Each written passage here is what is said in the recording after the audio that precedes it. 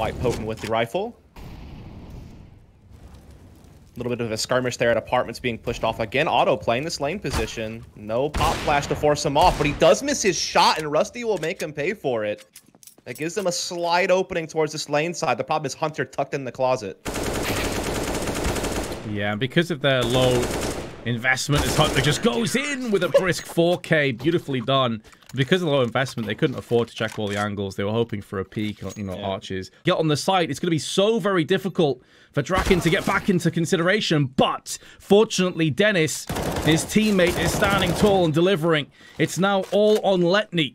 Up against Draken, flashbang not going to affect the Swede, who still has a HE2 if he needs it. But on this cross, you definitely fancy Draken to have it done. Plus, Letny has no more grenades, but wide peak insta headshots. Draken had his number, and Crazy do pull off the clutch. Did you see what he did there? Incendiary and a smoke, he definitely could work this out. Absolutely, he does. If he can place one of these grenades perfectly, then it's absolutely on. And even if he doesn't, to be honest, the way that Crazy's been getting these retakes, it's just been absolutely sublime. There's a small gap in the smoke. He's looking for a cross. Nothing's going to be forthcoming. He doesn't want to give his position away either. Instantly takes the head off of Draken. Now, if he knows Rusty's here, he's going to throw in the incendiary. The round is nexes. The round is nexes.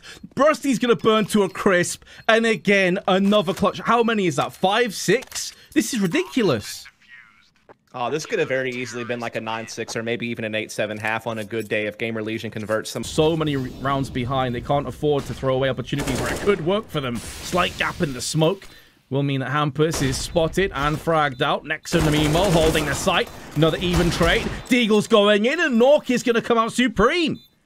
GamerLegion, it's going to be close, but they should have this defuse.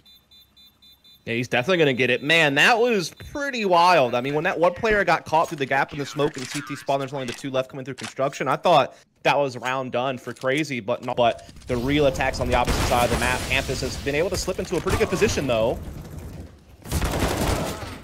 Oh, are they really doing this? It's a 2v1. Nexa is going to be able to get the bomb planted regardless of what happens next. Smoke down onto the generators. There's already one deployed.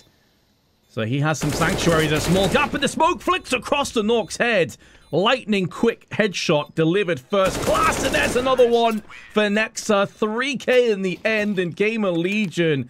We spoke about the clutch. And now Hampus going to be joined alongside Rusty and Draken. There's another frag with the Deagles. This is getting a little bit costly, a little bit scary for Crazy. EspiranTo not for the first time on the flank. Gonna fire multiple. They're going to line up for him. That's always the danger on Vertigo. If you don't have anyone in mid, it's always possible.